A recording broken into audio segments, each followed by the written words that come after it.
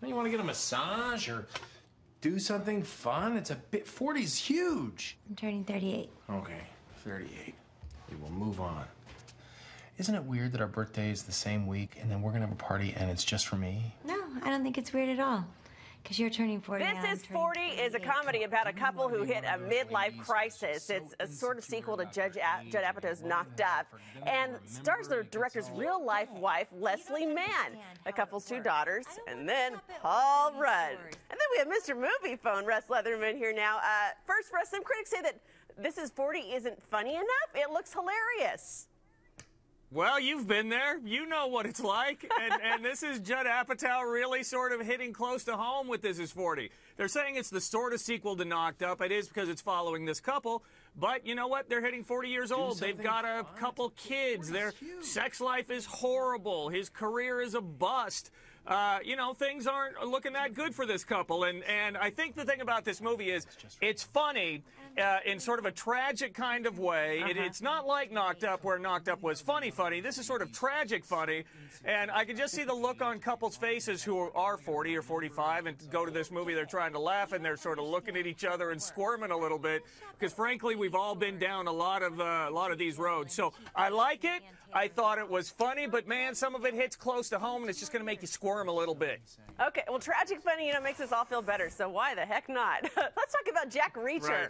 Tom Cruise, all right, just divorced recently, right? Trying to make a comeback here with this new movie. Was it good or not? That is so funny. I love the expression on your face there. Well, here's the thing. It's him basically doing the same shtick he does in Mission Impossible. Jack Reacher is a character that a lot of people know by the novels, and they were very upset that Tom Cruise was cast because the Jack Reacher character is supposed to be 6'5" and a hulking man, and Tom Cruise stepping up on a box to be the same height as the rest of the actors.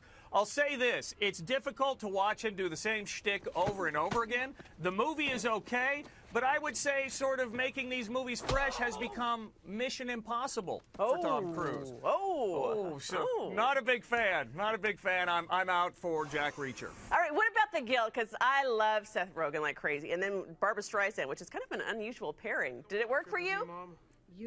It's an unusual pairing, and it's one of those pairings where I saw in the commercials and the trailers, and I thought, wow, this just looks horrible. Let me tell you this, it's a lot funnier than you think it's going to be. I love Seth Rogen, too. Barbra Streisand is very funny. They play a Jewish mother and her son who take this road trip together, sort of learn about each other a little bit, and I went into this movie expecting a disaster. I thought it was really amazingly funny. They're both very natural. There's a lot of comedy in there, and so, believe it or not, I'm in for this movie. I surprised myself, really. You're a little bit of a pessimist, aren't you?